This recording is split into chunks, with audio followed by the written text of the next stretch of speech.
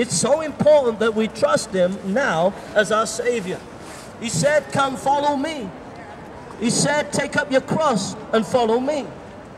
He said that he is the good shepherd that lays down his life for the sheep. He said that I am the resurrection and the life. He said these things.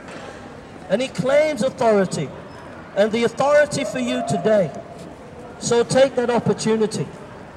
Take that opportunity while you can. Don't pass it away. Don't throw it away.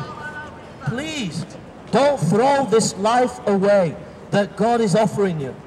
He is offering you eternal life. He is offering you joy. He is offering you peace. He is offering you eternity.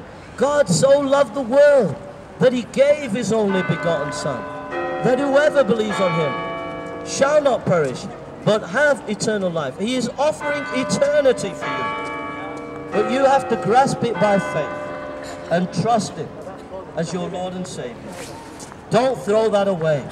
Please don't throw it away. Jesus Christ is coming back one day.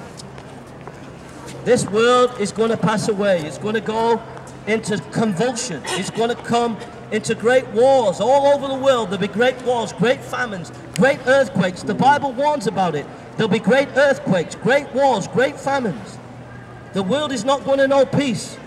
And in the midst of the storm, in the midst of the convulsions of this world, Jesus offers you hope by saying, I died for you,